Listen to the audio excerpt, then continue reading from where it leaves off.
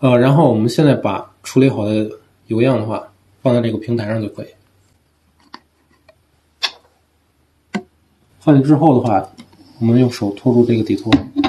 把它带上去，锁紧就 OK 了。然后我们点这个自动测试，因为刚才我们设置已经设置完了，直接点测试就可以。首先的话，它会打一负压，对，负压达到我们那个设置的阈值之后，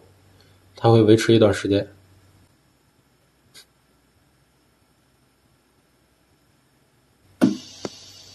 负压维持时间完成之后，它会逐步开始打这个正压。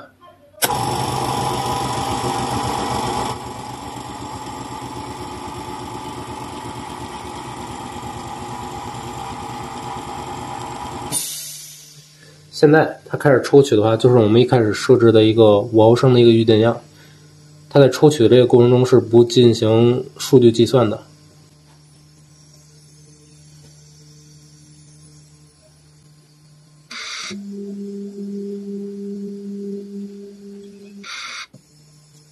然后现在它就开始测试了。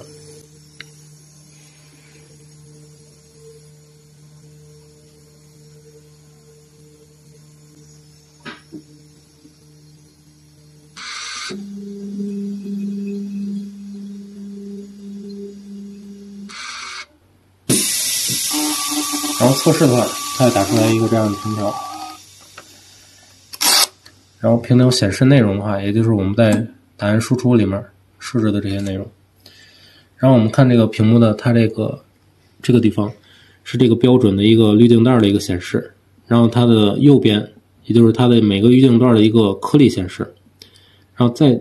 这边的话就是它的第一次，或者说我们要设置3次或者5次的话，它会显示1、2、3、4、5，每次测量的一个